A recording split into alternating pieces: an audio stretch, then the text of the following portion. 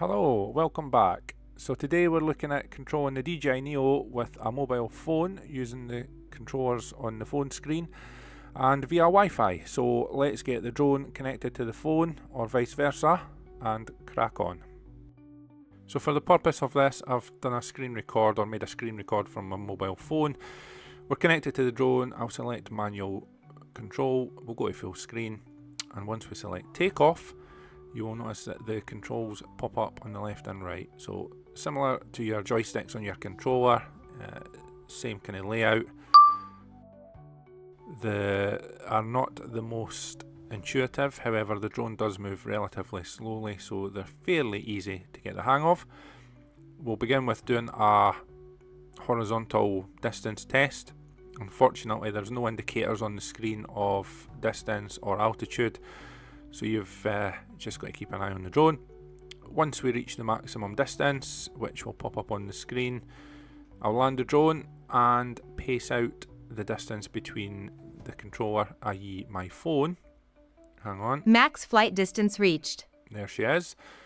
We'll bring it into land now, but yeah, I'll pace out the distance between the controller and where the drone lands, and hopefully we'll get a rough idea of distance. I am 6'4", so if I stride purposefully, each stride should be about 1 metre, so it'll be relatively accurate, however, definitely not scientific. Landing. So in a second we'll switch cameras. It is quite squidgy, so you can hear my footsteps, and I will pace out the distance. So here we go. 1, 2, 3, 4, 5, 6, 7, 8, 9, 10, 11, 12, 13, 14, 15, 16, 17, 18, 19, 20, 21, 45, 46, 47, 48, 49, 50. And there's the drone, 50 metres roughly as advertised. So we'll crack on now with the vertical test.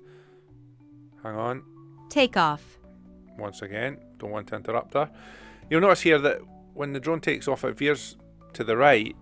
That's the drone doing that. That's not a gust of wind. The drone just decides to do its own thing there. However, I manoeuvre it back to be directly above my position with the phone and then go straight up to the vertical limit. I will fast forward this so you don't need to endure the whole clip.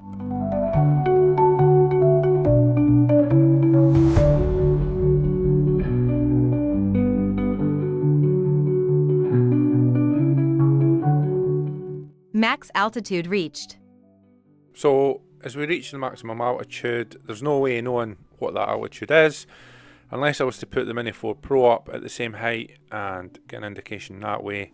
However, I do pan round here so you can get a kind of feeling for what height it's at or what altitude it's at, and as I come round you can see it does judder a little bit, so there's a little bit of interference. However, if you look in the top right, the Wi-Fi signal is quite strong, so that's annoying. But anyway, as I come around here, I'll tilt the gimbal down and you'll get a look to see my position, and that will give you probably a better indication of the height that the drone's at. So I won't bore you with watching the drone descend because it takes an absolute age, and we'll just crack on with the next part of the test. Now for this test, I'm going to take the drone up to the maximum altitude, keep it at that altitude, and then fly it horizontally to the maximum distance. I'll then bring the drone down to land and pace out the distance between where I am with the phone and where the drone has landed. I'll fast forward this again so you don't need to watch it in real time because it is pretty slow.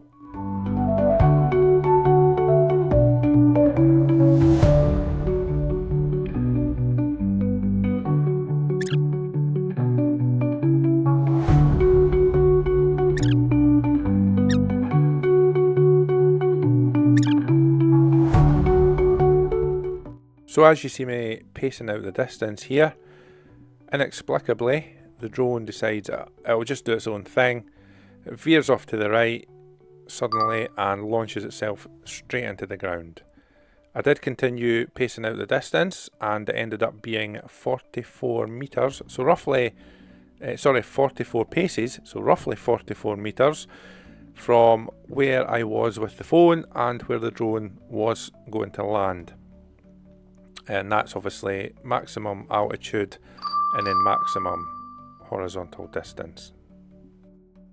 Now I'm going to preempt a question. What was the maximum distance, or what was the distance the drone was from the phone when it was at the maximum altitude and the maximum horizontal distance? So let's just ask ChatGPT, and that will pop up with an answer which uses Pythagorean theorem, and that gives us the value of 70 meters distance that the drone was from the phone at its maximum. So in conclusion, it appears it's the software that prevents you flying the drone any further than the 50 meter mark.